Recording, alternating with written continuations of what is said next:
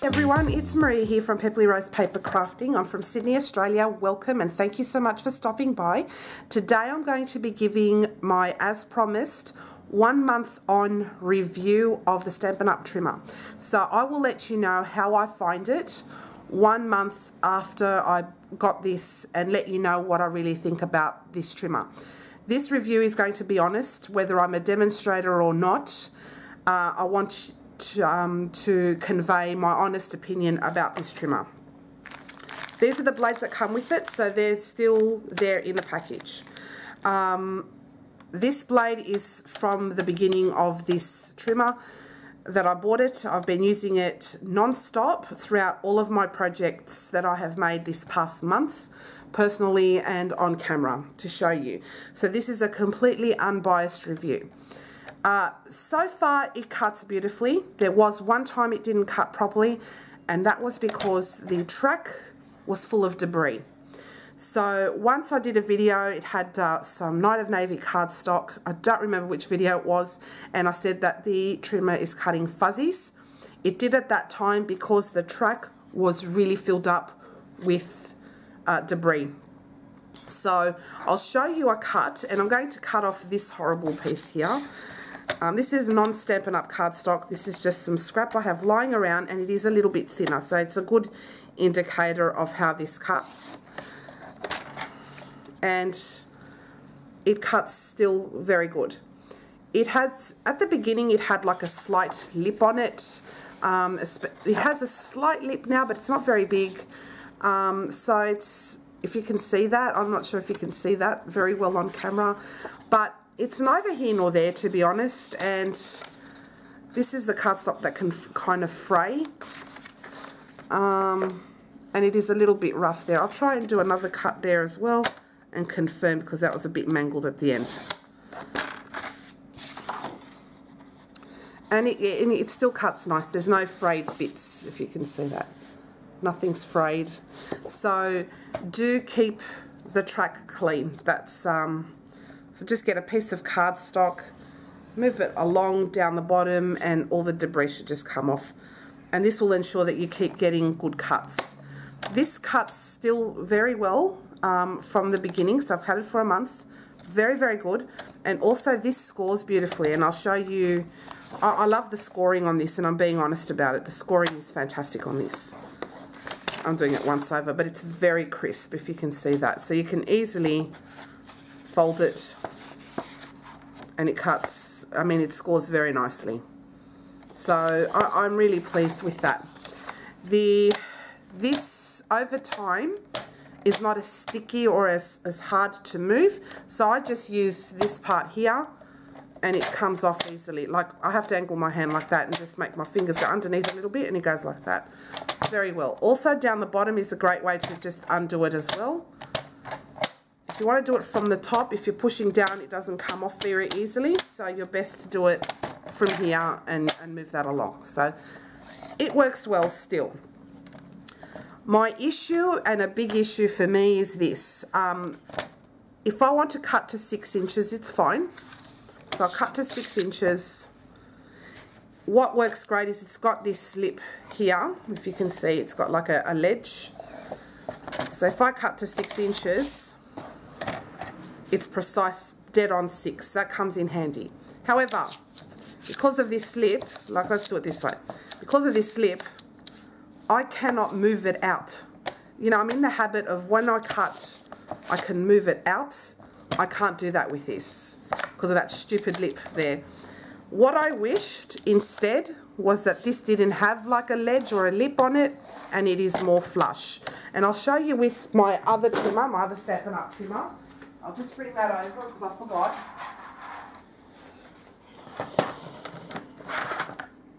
If you cut, I'll just do a quick cut on this one. So I cut that score line right off.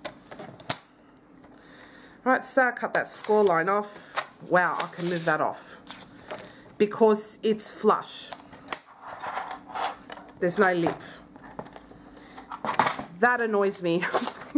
So when I cut, so I finish my cutting, I go like that, I cut, and then I can't do it. I find that really, really annoying. So if I want to keep doing that, I have to extend the arm out all the time and do it like that. The other thing that gets me as well is that the measurements from 5 inches to 6 inches are only up the top here. There's nothing down here to keep it going. So if you want to work from, say, the bottom of the trimmer, you don't have the accurate you don't have any accurate measurements up to the 6-inch mark. So I had totally wished that this ruler was hidden like this ruler. So this ruler, all the measurements go underneath, and you have up to 6 inches interrupted free all the way to the bottom. Okay, so that's a thing that annoys me the most about this trimmer. So as you can see there, what happened to the rest of it to line it up? So, and down the bottom too, if you want to work from the bottom, you don't have, you know, any measurements from 5 inches down. So that is a stupid design flaw as far as I'm concerned. I don't like it. But I do love that the measurements here for the smaller pieces go up to 1.5 inches. Yeah, I think it's 1.5 inches roughly, yeah. So that's great. I like that. I like that there's measurements here in the middle as well. I think that's fantastic. So there's good points and bad points. I do love that this trim, I'm not sure if you can see the measurements, has measurements that go here as well. So I think it's fantastic that it has measurements go up to there as well. So that's my honest review of the trimmer. My biggest problem is the lip thing that's on the edge here, so you can't just sweep your paper away, and that the measurements don't go all the way down to the bottom of the trimmer. They're just concentrated just up here to line up, and that is it. So if you want to work from the bottom just for something different, you can't do that. So that's a pain. What I also, what I think is good though, is that I like that you can pick up your blade and you can turn it around, and you don't even have to have this up to do that. You can just have this down and you can pick up your blade. Did it just before, like that, up, turn it around, and then you can use it on both sides, so you can get a lot more wear and tear out of your blade. So I like that. I like the way it scores, and it has these arrows, so you know that where the middle of the page is, so you have an accurate view.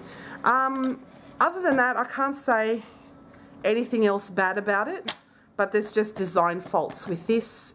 I think the ruler should have been hidden underneath, and I think also you have to slot this in because it's got like a little, if you can see that there's like a little slot there, you have to slot it into here.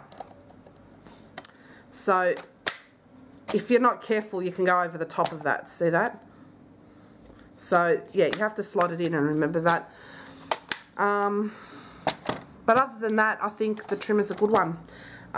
This is my honest review. You have to find a trimmer that you enjoy and that the features suit your way of crafting.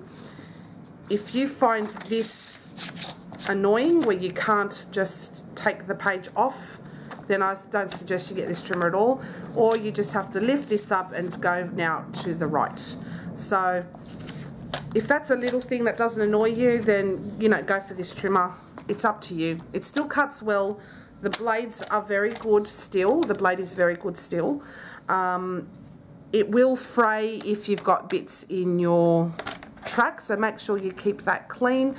Do not put anything thicker than this cardstock, like cardstock generally. Otherwise you will cause nicks in the plastic, and then when you start cutting, it will be all frayed and bumpy because there's not a smooth track for it to go onto. But overall, I think this trimmer for the price is excellent. If you do not want to bother with these consumable blades, for me, the best trimmers of all are the guillotines, and I've done a video before, and it's the tonic guillotine trimmers. I love those things. I think they're the best because they're self-sharpening and you have guaranteed good cuts every time and precise. So you have to gauge what is best for you. This is my honest review of this trimmer. It's a very short video, but I just thought I'd let you know what my thoughts are on it. The other thing I'm not happy with is that the measurements are here in inches, but there's nothing in centimetres, and I think it would have been nice if they had printed some measurements as well on the ruler that are in centimetres. It would have been nice if it had both, but you know, I've come to realise as well there is no such thing as a perfect trimmer. So you have to, you know, figure out which trimmer best works for you and the way you craft and what you'll be happy to craft with.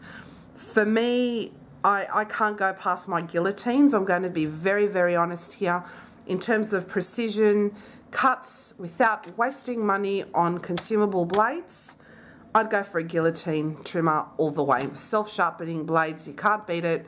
They will last you for years, and yeah, it'll save you money in the long term. So up to you which way you want to go. This trimmer is good though, and it is lightweight, and you have a storage option where you can hang this up because it's not going to take a lot of room. Also, it's quite slim, so you can stick this in a drawer if you wish. It doesn't take up a lot of room, and it does have a good size arm where it goes up to 17 inches. Not that I'll ever need it, but if you ever need to cut something up to that length, then this is a great trimmer.